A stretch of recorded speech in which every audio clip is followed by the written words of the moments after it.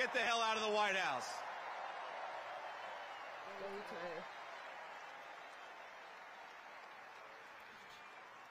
Now, together, Donald J. Trump and all of us as part of this movement are going to unleash a golden age of American prosperity.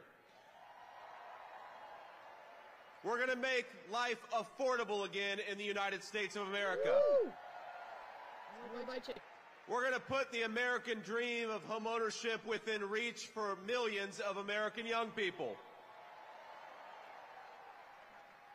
We're going to secure our border, and we're going to keep our families safe.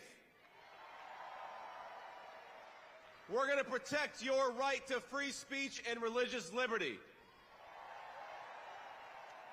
And we're going to do it all thanks to the leadership of one man.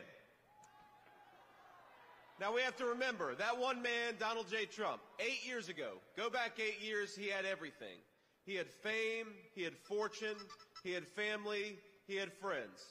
But he gave up the easy life to save the United States of America.